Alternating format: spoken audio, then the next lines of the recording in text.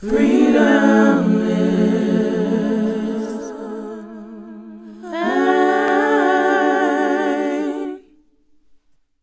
Hey guys! Today we're going to be talking about interracial couples who've made history.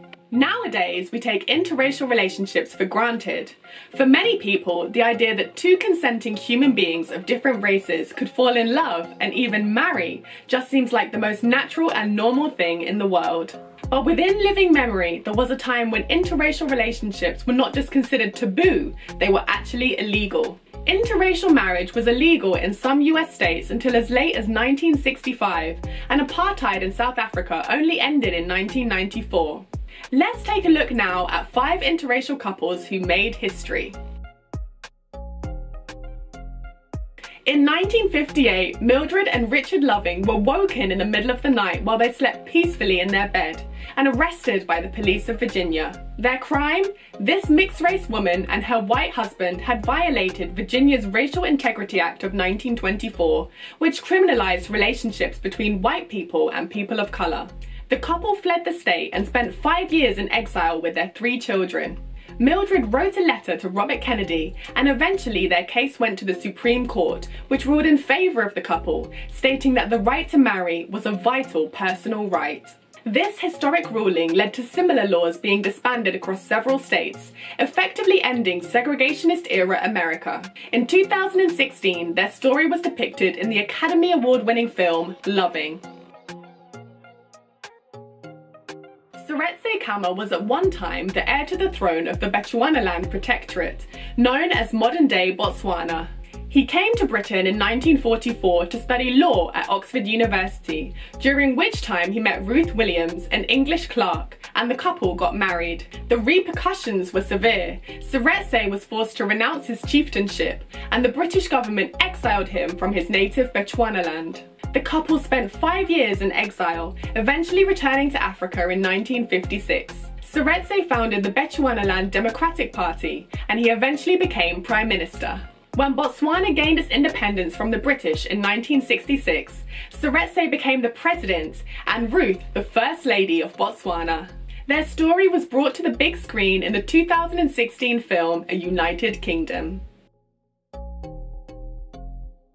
You've almost certainly heard the life story of the incredible abolitionist, writer and civil rights leader Frederick Douglass, but have you heard of his wife, Helen Pitts?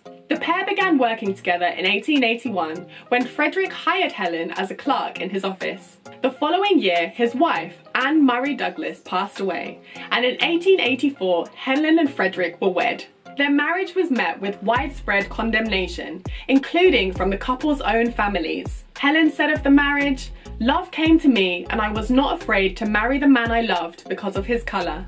Frederick is quoted as saying, "This proves I'm impartial. My first wife was the colour of my mother, and the second the colour of my father."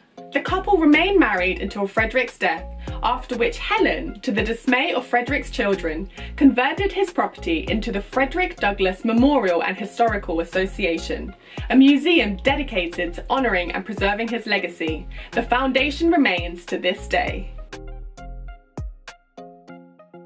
Joseph-Philippe Laroche was born in 1889 to a prominent Haitian family and came to France when he was 15 to study engineering. Several years later, he met Juliette Lafarge, the daughter of a local wine seller, and eventually the couple married.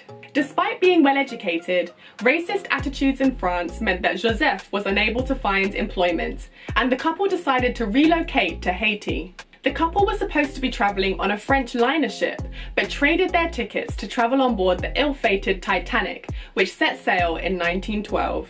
The couple received racist treatment from both the ship's passengers and crew.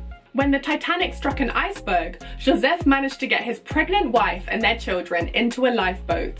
He wrapped his coat around her and promised they would see each other again in New York, but like so many others on board the Titanic, Joseph did not survive the night. In 2018, the world watched in awe as Prince Harry married his African-American fiancée, actress Meghan Markle. Meghan became the first confirmed person of African descent to marry into the British royal family, a moment many hailed as a new era for race relations and the British monarchy. The couple currently have one son, Archie Harrison Mountbatten Windsor, who is 7th in line to the British throne. Sadly, in 2020, the couple announced their decision to step back from their roles as senior members of the royal family and relocate to North America in a decision colloquially known as Mexit. Speculated reasons for their departure included internal divisions in the royal family, as well as the hostile treatment the couple received from the British press, which many felt had racist undertones. Nevertheless, the couple continued to do their philanthropic work, this time on their own terms. And there we have 5 interracial couples who've made history. For more great content, check out the other videos on my YouTube channel and find me on Instagram at FreedomIsMineOfficial. I'll see you in the next video.